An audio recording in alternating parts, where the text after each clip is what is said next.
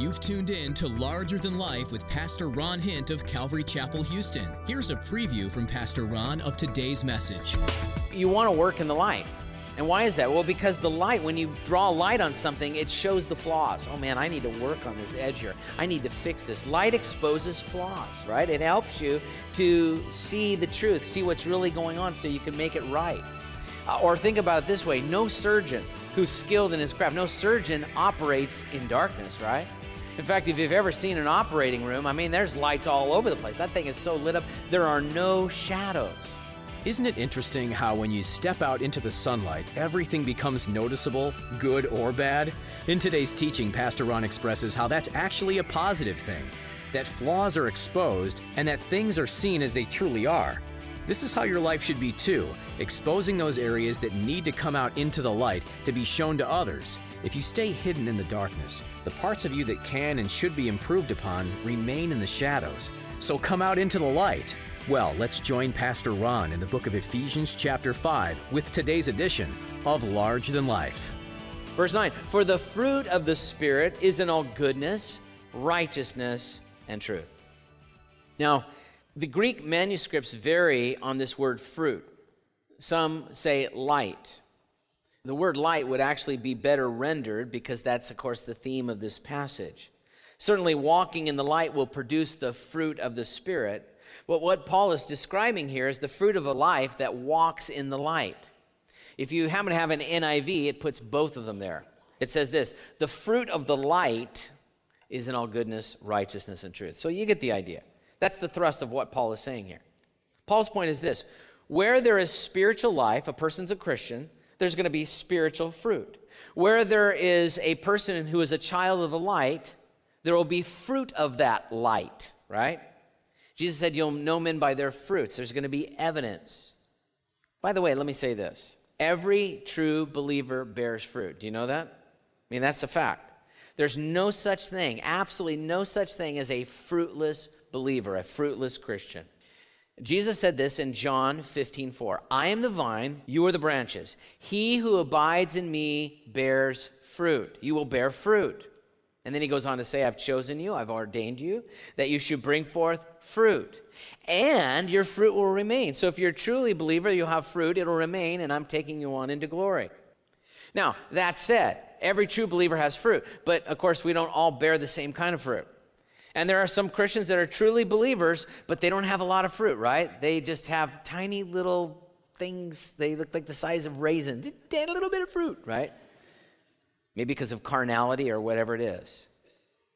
If there's no fruit, if someone says they're a believer but there's absolutely no fruit, then the fact is they're not saved. Jesus illustrated, we saw this in Matthew chapter 21, when he came to the fig tree that was saying, I'm producing fruit, but it was leaves only, and Jesus cursed it. Why? Leaves only, no fruit. So Paul gives us here three characteristics of walking in the light. Three tangible fruits that we ought to see in the life of a person who says, I'm a believer. The first is goodness. That word in the original language means moral, spiritual excellence. There's a moral, spiritual excellence that comes out of the believer. And by the way, our goodness, of course, comes from God. We're told in Romans chapter 2 and verse 4, it's the goodness of the Lord that leads us to repentance. So we learn goodness from God. We learn goodness from our Savior Jesus. We're told in Acts 10:38 that Jesus went about doing good. I love the way William Tyndale put it. He put it this way, God's goodness is the root of all goodness, and our goodness, if we have any, springs forth from His goodness. That's true. So Paul is saying if you're walking in light, you're going to bear fruits of goodness. And it's not just saying good things, it's living it. It's being an example of it. It's been said that Benjamin Franklin wanted to convince the citizens of Philadelphia to light the streets at night. If they lit the streets at night, he says it would help from protection of crime and it would be convenience to those traveling through cities. When he failed to influence them by his words, he bought an attractive lantern and placed it in a long bracket in the front of his house.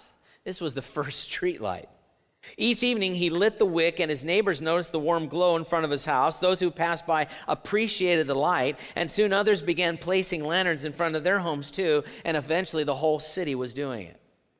That's the way walking in the light is. It's not just saying it, it's doing it, it's living it. There's an attractiveness there. There's a goodness towards others. The second fruit, he says, is righteousness. And this word in the original language means a rightness or a right living towards God. Romans 6:13, I think, is a good illustration of it, where Paul says, don't present your members as instruments of unrighteousness to sin, but present them as members of righteousness to God.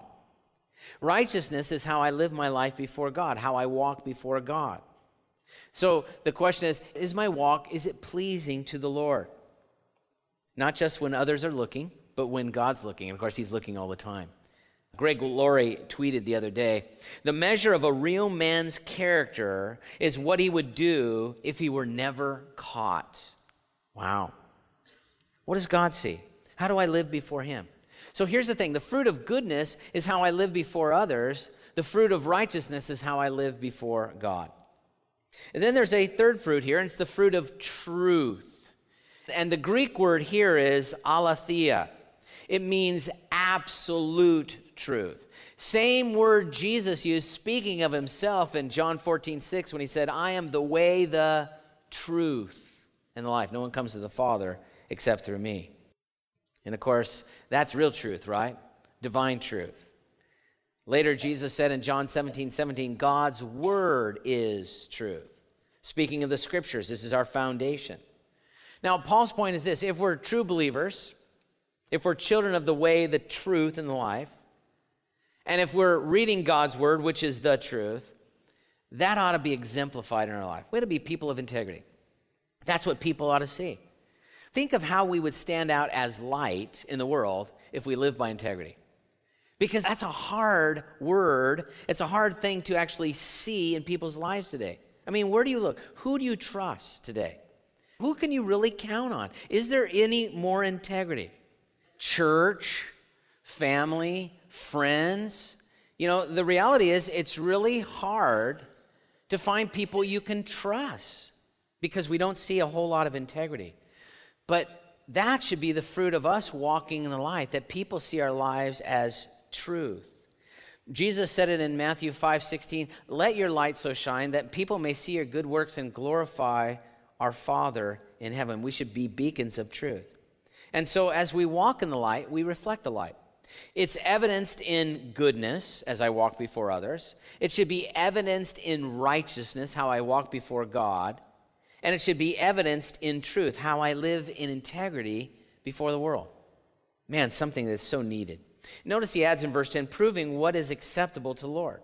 When I walk this way, that is acceptable to the Lord. That's what the Lord wants. Colossians 1:10 says, Paul is praying that we would have a walk worthy of the Lord, fully pleasing him. So when we're walking worthy of the Lord, when we're walking in the light, that pleases the Lord. And so we have the contrast. We were once darkness, now we're the light. And Paul says, then walk in the light.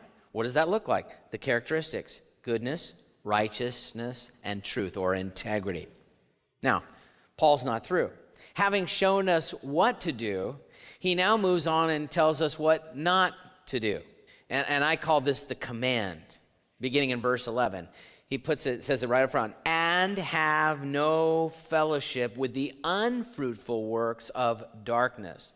That word fellowship means to join with or partner with. As Christians, we're not to partner with the world. The term, the unfruitful works of darkness, that's just a general term to describe the world. Now, does that mean that absolutely everything in the world is evil? No. There are things in the world that are helpful. There are kind people in the world that do nice things. There are even unbelievers who feed the poor, clothe the needy. There are unbelievers who work in food kitchens, who build homes for the underprivileged. Those are good things. But in the final analysis, all of those things, that's just temporal. And without the message and without a change through faith in Jesus Christ, our life at the end is fruitless. In fact, doing good works, which a lot of people in the world do, can give a person a false sense of security, thinking, I'm okay before God, when in fact they're not. Only faith in Jesus Christ Now, in this passage, though, Paul is referring to, when he talks about these unfruitful works of darkness, most likely he's referring to what he just taught in the earlier verses. These works, as he referred to, would be in verses 1 through 7, anger and stealing and bitterness and evil speaking and fornication and covetousness and idolatry. Those are definitely unfruitful works of the world. We're not to have fellowship with those things. We shouldn't be identified, if we're walking in light, with those things. Now, if I shouldn't be identified with those things, let me ask the question, though. Does that mean that I can't be associated with people who do those things? And I'd like to say, actually, no. And what I mean by that is, if I'm to be the light of the world, I have to let my light shine. I have to be in the world. I am in the world, as Jesus said, but I am not of the world. So this is a warning. He's saying you need to walk in the light. You need to not be involved with those unfruitful works of darkness. Nonetheless, I need to let my light shine. So I need to be careful as I rub shoulders with the world that they're not rubbing off on me, but rather I'm making an effect on them. In fact, he adds in verse 11, rather expose them. I should be exposing those things. Just as I'm walking light, I'm like, woo, here I am. Light exposes. When you go in a room and you flick the switch, right, all of a sudden there's light. Now, our exposure as walking light is sometimes very direct, right? But there are also times where just walking light is very indirect. What do I mean by that? Well, indirectly, just the fact that as a Christian, I'm not going to participate in some things that other people choose to do that. That is definitely an indirect testimony, right? I'm not going to partake in dishonest endeavors of the world. When someone is talking bad about someone else behind their back, I'm going to walk away. I'm not going to be involved in that. And the things that we abstain from are definitely a ray of light on darkness of the world that practices all those things. That's definitely indirectly walking light. I'm not going to do this. I'm not going to be involved in those things. But I also need to know that there are times when a silent witness is not enough. In fact, there are some times that as a Christian, my silence can actually encourage other people to think that I'm okay with it. In such a case, walking light means I'm not just indirectly walking light, and just as I'm living my life quietly, there are times I have to really step up and I have to say, hey, this is the way it is. And a lot of Christians fall back from doing that. And maybe you're fearful of doing that. But listen, we're living in a day and age, we better be ready to stand up, because persecution can be right around the corner. And we need to be willing to stand up and step up for Christ. Now, standing up and letting our light shine doesn't mean that we need to be obnoxious when we're talking about the Lord. Saying to someone, your works are an abomination to the Lord. Thou wilt go to hell if I continue this way. You're not going to win too many people over that way. 1 Corinthians 13:5 tells us that love does not act unbecomingly. Another way to say it is love isn't obnoxious. The truth is, if we really care for someone and there's a situation going on and walking in light, I have to share the truth. I'm going to do so in love because I want to see these people turn. But I have to speak up. So Ephesians 4:15, if you remember, kind of puts the two together. Speaking the truth in love. If it's all love, it can just be wishy-washy, right? No truth. But if it's all truth, it can be harsh. So it's speaking the truth in love. Those two are wed together. Paul adds in verse 12, for it is shameful even to speak of those things which are done by them in secret. So we should be walking in life, exposing things that are in darkness. And he says it's actually shameful to speak of those things. Now, exposing darkness is also important to make sure that we don't go into the depths of it. In other words, always speaking about it. I guess for me, one of the best examples is this. And I've done this before, that there's sometimes that people will share their testimony as believers. And they begin to paint the picture of their past, right? When they were in darkness. But it sometimes seems that they're licking their chops when they're talking. And then I did this, and then I did this. Ooh, and I went to this club, and it was awesome. And there was all these people there. And it almost seems like they're enjoying the darkness. And you're thinking, what's wrong here? They're talking about 80% of the darkness and very little about the light. Well, Paul tells us here it's shameful to even talk about those things of darkness. Now, that doesn't mean that we can't engage or talk about those things of what Christ has done, but I think we need to be careful. We don't need to jump back into the garbage can again and dig up all the junk to get our point across. We need to be careful. We should be exposing works of darkness and not boasting about what we did in our darkness, but it's shameful. So there needs to be a balance. Romans 16:19 says this, be wise in what is good. So we should be wise in the things that are good and very simple concerning sin or the flesh or evil. I think of it this way. Let's say you work with teenagers. You work with young adults. That doesn't mean you have to watch all of the garbage on TV and keep up on all the stuff to be relatable to them. You don't have to do that. I've heard Christian youth workers, they'll say that, man, I have to watch MTV, I have to watch all this sick, and I have to do all that stuff so I can be relatable. No, you don't. No, you don't. So we have to be careful. We have to be discerning. We have to be wise. Paul says it's shameful even to speak of those things which are done by them in secret. So exposing darkness, but careful in the way we do it. Verse 13, but all things that are exposed are made manifest by the light, for whatever makes manifest is light. So light ultimately exposes the true character of things. If you're an artist, and maybe you work with carving, whether it's stone or maybe you work with wood, right? You want to work in the light. And why is that? Well, because the light, when you draw light on something, it shows the flaws. Oh man, I need to work on this edge here. I need to fix this. Light exposes flaws, right? It helps you to see the truth, see what's really going on so you can make it right. Or think about it this way. No surgeon who's skilled in his craft, no surgeon operates in darkness, right? In fact, if you've ever seen an operating room, I mean, there's lights all over the place. That thing is so lit up, there are no shadows. And that light makes manifest. It shows the true condition of what's going on. We should thank God that, first of all, he shines his light on us, right? He does that in my life all the time. Ron, this needs to be changed. You need to make adjustments here. Hey, there's gray here. There's shadows here. It needs to be corrected. God does so because he loves us so that we make change. So light exposes what's wrong in order to make adjustments. Another thing about light is light gives guidance, right? If you're in darkness, you got a flashlight, you got the flashlight, you see where you're going. We all have headlights on our cars in the evening so you can see where you're going. Some of the headlights, by the way, get so much better as the years go on in vehicles. My dad had Model A's, These things, first of all, a long time ago, they had candles in those things, right?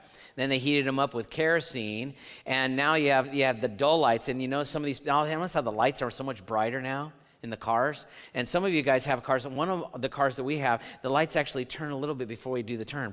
Like this, like, oh, that's awesome.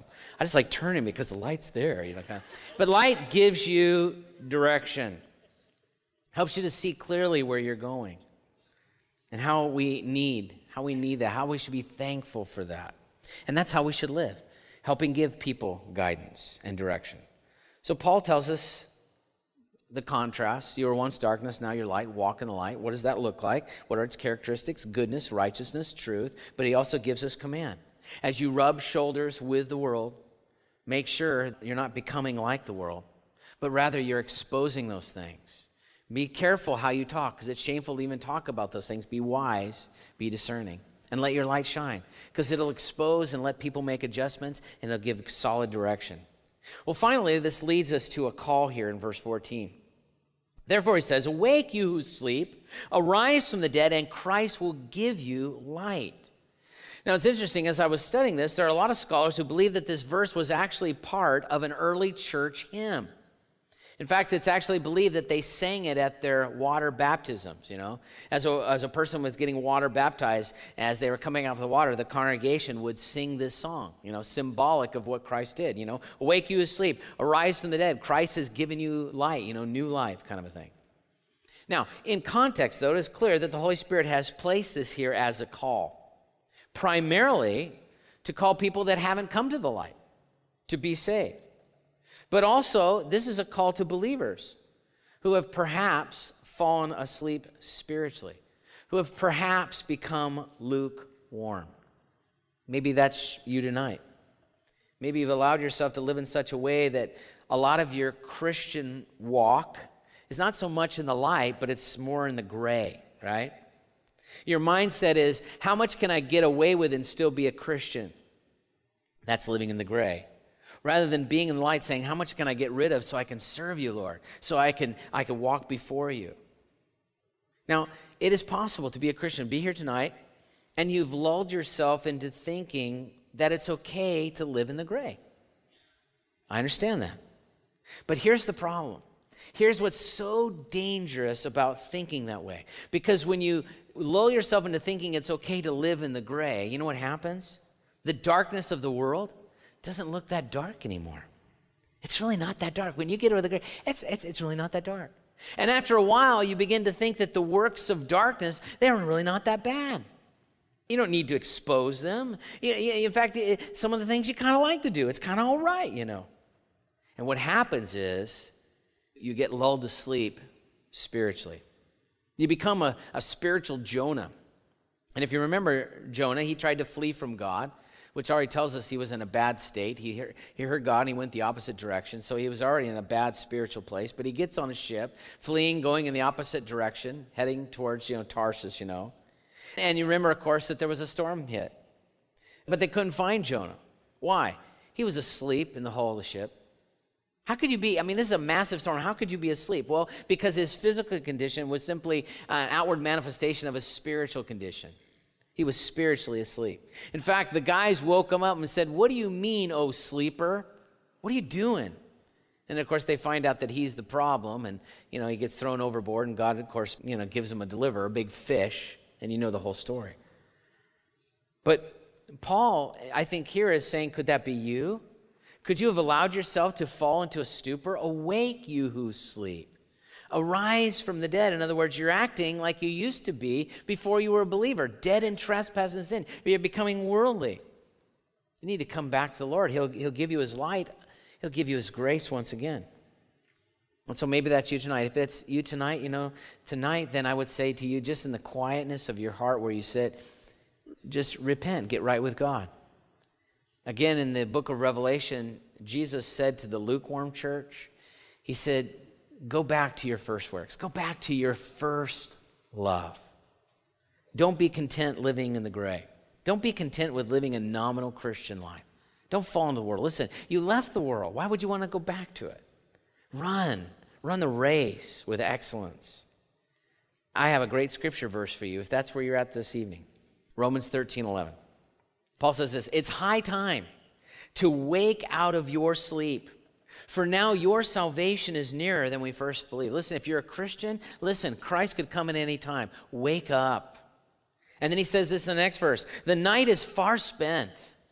The day is at hand. Therefore, let us cast off the works of darkness. Let us put on the armor of life. So if you're a believer, you've fallen into darkness, cast that off. You should be wearing the armor of God saying, let's go forward. Let's serve the Lord with zeal. A fresh start. And then in closing, maybe you're here tonight and you've never given your life to Jesus Christ. You've never come to the light. Well, certainly the call goes out today. As we read this, arise from your sleep. Awake from the dead. Christ will give you light. He'll give you new life. Again, I shared this verse when we began. In John 8:12, Jesus said this, I am the light of the world. He who follows me, he who believes in me, no longer has to live in darkness, but can have the light of life. You can have that tonight. You say, well, what do I need to do? I like to say it's as easy as ABC. A, just admit you're a sinner. Just admit, be honest. The Bible says we all sin and come short of the glory of God. Admit you're a sinner and repent of that sin. The word repent means make an about face. The Bible says in Acts 3:19, repent that you might be converted and find refreshment, forgiveness from the Lord. So A, admit you're a sinner and repent of that. B, believe. Romans 10:9. If you confess with your mouth the Lord Jesus and believe in your heart God raised him from the dead, you can have new life. But it's also more than just, I believe that truth. It's actually living it. So that's C, that's commitment. Making a commitment to Jesus Christ. It's coming with an honest heart right now, tonight, and saying, I need to be right before God. Making a commitment. Jesus put it this way in Luke chapter 9 and verse 23. If any man would follow me, let him deny himself, take up his cross daily and follow me. So that's moving than just saying, I believe facts. That's saying, I'm sold out. I'm making a commitment to you. Do you ever wonder why you're here on earth? It might sometimes feel as if it's all too depressing and hopeless, but within the family of God, you'll find purpose that you never even dreamed of. You've been listening to Larger Than Life with Pastor Ron Hint. Pastor Ron is making his way through the book of Ephesians, where you'll find so much purpose, you'll be bursting with it. Here's just one example found in Ephesians 2:10. For we are His workmanship, created in Christ Jesus for good works, which God prepared beforehand that we should walk in them. Not only do you have a purpose here on earth, but God also has gotten those good works ready for you ahead of time. He's just waiting for you to say yes and step in. And there's no better place to say yes than in a community of believers. Larger Than Life is a ministry of Pastor Ron Hint and Calvary Houston. Are you in the Houston area? We'd love to see you here next time you get a chance. We meet every Sunday at 9 and 11 in the morning and on Wednesday evenings at 7. You can find our location and answers to all your questions at ltlradio.org. Once again, that's ltlradio.org. If you can't make it in person, we highly recommend downloading our mobile app, which you can find on our website, or you can listen to Larger Than Life podcast to stay connected. And with that, join us next time on Larger Than Life.